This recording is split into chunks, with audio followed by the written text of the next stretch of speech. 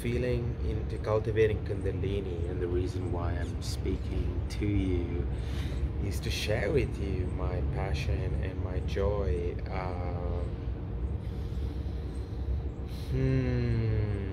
and also my deep desire and longing for Tantra or parts of Tantra. That's a bird. That's nature. Wow, these are gorgeous birds. They're like, wow. It's actually the national bird of Colombia. They are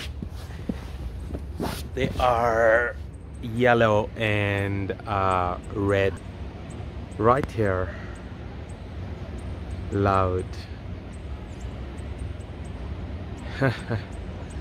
Beautiful visit. Yeah, so Colombia has some of the highest biodiversity in the world. This video is going to be more more like sit down story time, maybe.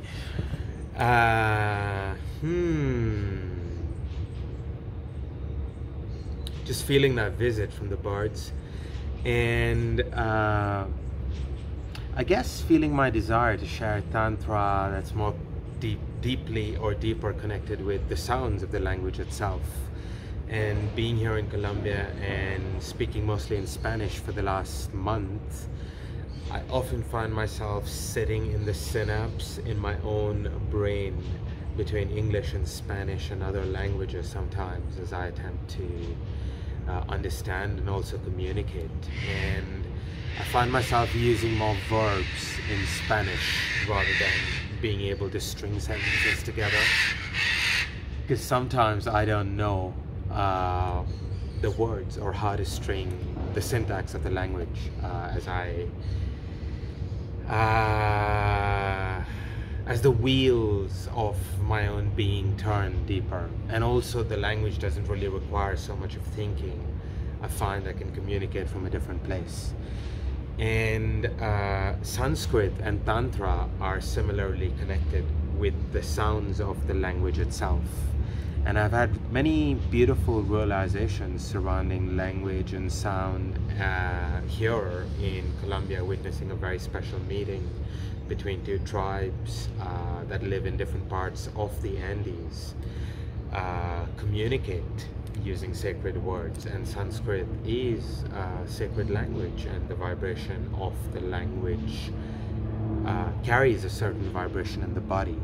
So at Cultivating Kundalini, we'll be exploring three key tantras: the Tantra Loka, the Vigyan Tantra, and the Siddha Yogeshwari Mata. And increasingly the place from which I'm sharing this is more just joy and beauty and music and dance in the body, and opening of the heart and connecting that with deeper openings in the being and soul, and remembering, and also meeting the energetic and emotional body using the frequency of orgasm and full body energetic orgasm. And delving deeper into the energy of Eros itself, and Kundalini and life force energy, the spirit of life, Vida. Exploring that while being deeply connected to subtler levels of embodiment in the body itself. So this is the scientific part, bridging the gap between Tantra and the Sanskrit parts with neuro-transformative embodiment in the body. So approaching embodiment through the nervous system, and we'll be delving deeper into the polyvagal theory and embodiment connected with the polyvagal theory, and also triune brain embodiment, which is the three parts of the brain.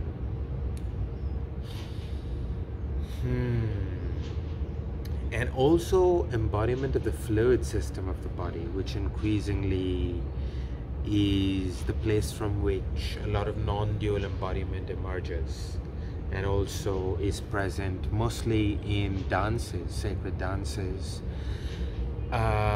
which are both devoid of narrative and with narrative. So the level of technique is very high, but using breath and movement and sound, and sounding at specific vibrations.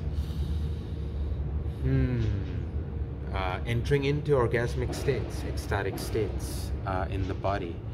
The dance of the Ouroboros, the snake eating its own tail, is some of the journey and territory that we will traverse through these 7 online sessions.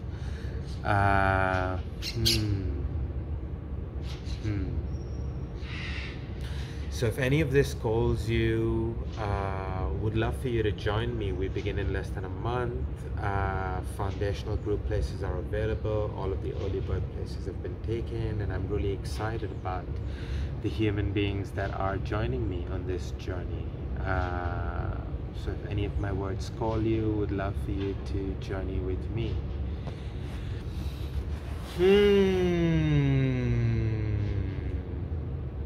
Big blessings from this very futuristic, ancient place where I'm receiving many downloads and upgrades to my own being surrounding the 3 worlds of the Andean cosmology and cosmovision, and being more in the animal, and also diversity and biodiversity, and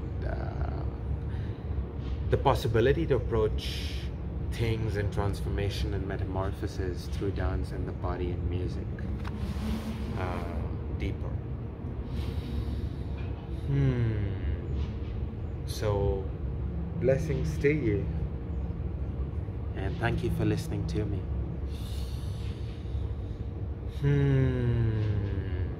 So many blessings.